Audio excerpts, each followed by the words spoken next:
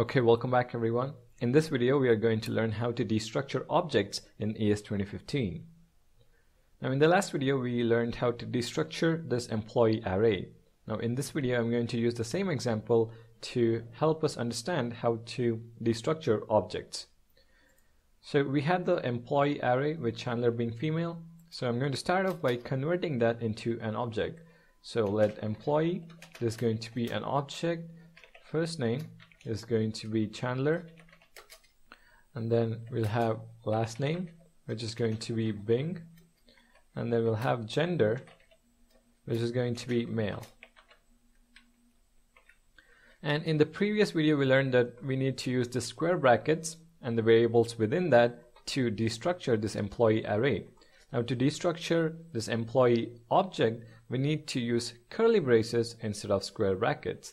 So we can have, let me comment this out, we're going to have let, within curly braces we need to specify the variable names, and we have to ensure that the property name is the same as this variable name. So we need to have f name, l name, and gender, and this is going to be equal to employee. Now let's save this, and in our browser we have Chandler, Bing, and male.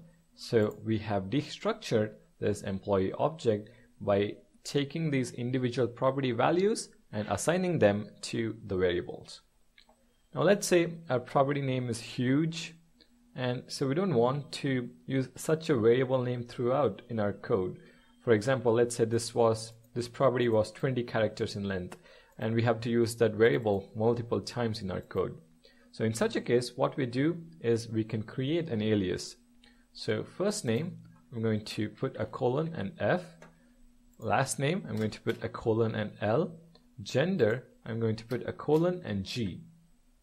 So what we are basically doing is creating an alias for this first name, last name, and gender. But now we cannot use this first name, last name, gender anymore. We have to use the alias. So F name is going to be just F, L name just L, and gender just G. So let's save this, and there you go, Chandler, Bing, and male.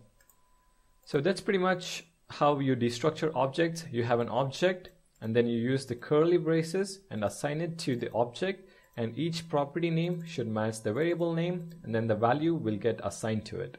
Now if you want, you can also create an alias for each of these variable names, but you have to make sure that you use only these variable names. So console.log f, l, and g.